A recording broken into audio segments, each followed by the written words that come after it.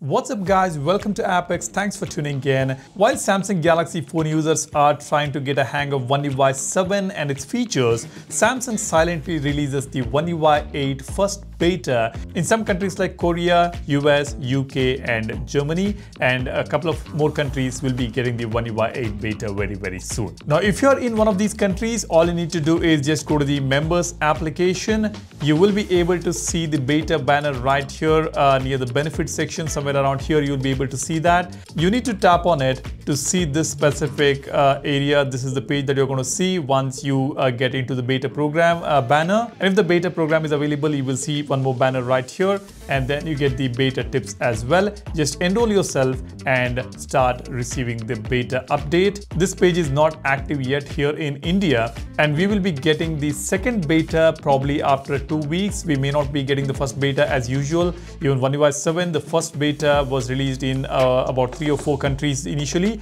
and here in India we got the second beta as our first update. But hey, if you're living in US, UK, Poland, Germany and of course Korea, you might be able to see this update on your members application. Go ahead and download it.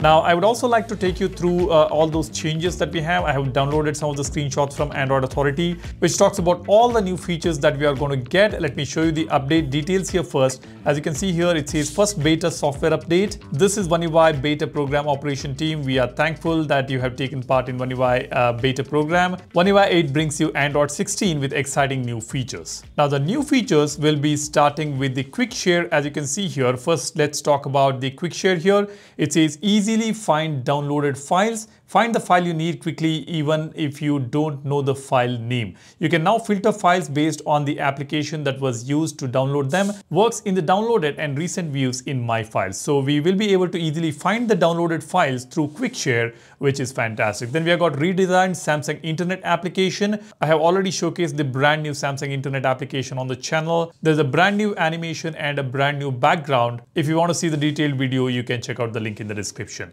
Then we have got more convenient AI select. It says no more waiting. When you start AI select, you can now select an area of the screen immediately. Now, as you can see, when I try to activate the AI select here, let me tap on AI select. Now it takes a couple of seconds and then we'll have to draw around something to select it. Now this is how it works on One UI 7, and as per this new changelog, as per One UI 8 changelog, we will now be able to more conveniently use the AI select feature. No more waiting. When you start AI select, you can now select an area of the screen immediately.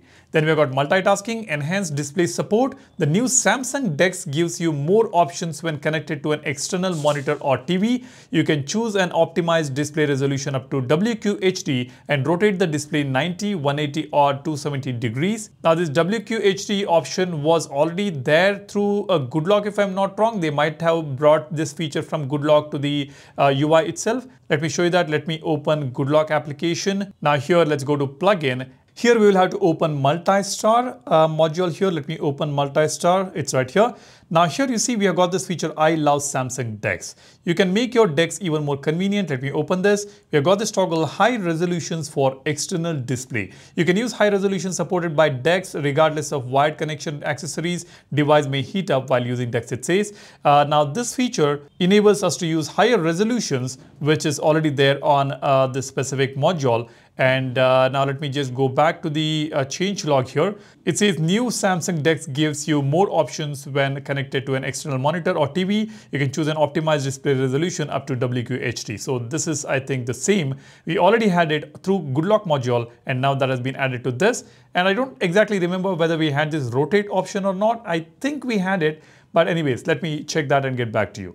Then we have got enhanced split screen view. While two applications are open in split screen view, you can push one app against the edge of the screen to keep it partially visible while giving most of your focus to the other application. For example, when I open the application in split screen view, now I'm able to push this bar here and make this display, make this specific window larger. And now I think with the new update, as you can see, when I bring it closer to this, it just expands and opens the entire application. I think on One UI 8, we should be able to, just open the window almost up till here. and then have that other window open probably at the edge here, or maybe in some other area. Once I get the update, I will obviously know how exactly it works, but this is what I'm guessing. So that is something which we will get as far as multitasking feature is concerned. It says tap the smaller app anytime to switch between them quickly. Next, we have got reminder application. We have already seen this application. I have made a video about the all-new reminder app that we got on One UI 8. If you missed that video, you can go ahead and check that out. We have got an all-new layout now. Reminder app has been redesigned with categories shown at the top of the screen, making it easier to see how many reminders are in each category with a quick glance. Custom categories can be hidden with a quick tap to free up more screen space. Tap one more time to make them appear again. And we also have new sample reminders, which I have already discussed. And then we have got add reminders easily option. It's never been easier to add reminders. Just type your reminder into the box at the bottom of the screen. Suggestions will appear as you type that you can tap to save time. You can add checklists, locations, and pictures using the buttons below the text box, or if you don't want to type at all, tap the mic icon for voice input. So all these new options are now available on the reminder application. Then comes modes and routines. As you can see, we have got new preset routines. Check out the new preset routines for weather and other advanced conditions. Use them as they are or customize them to meet your needs. And we also have new routine actions. New actions are available for getting data from the clock, calendar, and Samsung Notes application. Now, this feature was introduced on One UI 7. If you look at One UI 7 here, let me open the modes and routines. And let's create a routine here. And in the then condition, you can see when you go to the bottom, we have got get option, where we can get current mode, get date and time, get Wi-Fi strength, and all these information, get charging status, get battery level. But this has not been working on One UI 7, at least on my device. Now here on One UI 8, it says new actions are available for getting data from clock, calendar, Samsung Note applications. After you get data, you can use it in other conditions or actions in your routine. So maybe this will work seamlessly on One UI 8. Let's wait for that. Then we have got some improvements in Samsung Health application, running distance challenges, food recording reminders we now are getting on One UI 8. Then we've got communication, improved profile cards. It's easy to create and edit your profile card to get the perfect layout for your name and picture. So there is some changes here which we will see once we have the actual beta. And we also have a review recorded calls in contacts. It's now easier to review your past conversations. Calls you have recorded now appear on the contact history screen.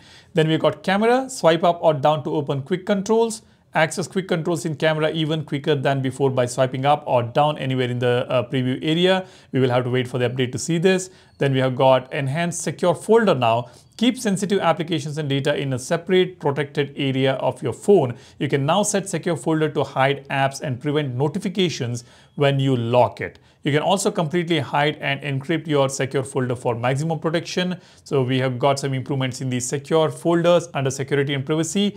Then we have got accessibility features, pinch and zoom with the assistant menu, control mouse actions with your keyboard. Then we have got magnify your keyboard option, easily pair Bluetooth hearing aids. You can now pair and connect your Bluetooth hearing aid devices directly on the hearing and support screen in accessibility settings. So some accessibility features as well. These are the major features that we are getting, and then we have got some more improvements here. Easily connect to Acast broadcast. Acast allows you to broadcast audio from one device to multiple listening devices at the same time. It's now easier to connect to Acast broadcast by simply scanning a QR code. You can also generate a QR code to let others connect to your broadcast, which is fantastic. Now, these are some brand new features we are getting. It's not a huge changelog as such compared to the One UI 7. It's a very small changelog. Some major improvements are on the Samsung reminder, calendar sections, some multitasking features, weather application, secure folders, and a few more areas. So as expected, not a very major upgrade, but yeah, something refreshing, which is good to see here. Now, as soon as we get the update, I will keep you guys posted. I'll probably try to download the first beta firmware on this phone if it is available, and maybe the official beta whenever it arrives, beta 2 here in India. I will be keeping you guys posted, and I will post many more contents about One UI 8. So stay tuned for all the contents regarding One UI 8. Be sure to subscribe to the channel and do not forget to download our wallpaper application Wallverse. I think today the application was down for some reason. We are working on it. You should be able to see the applications running smoothly again very soon. So stay tuned. Sorry for the inconvenience caused. I saw many of you guys emailing me today and yesterday. We are working on it. So just give us some time to rectify these issues. That's about it. Thanks for watching. If you haven't downloaded this application yet, the link is in the description. Go ahead and download it. Do not forget to subscribe and do not forget to hit that like button. That really encourages me to keep coming up with more content for you, and it will push the video to many more people. So go ahead, hit that like button. Do not forget to do that. Thanks for watching. You guys take care and stay safe. I'll see you in the next one soon. Cheers. Bye-bye.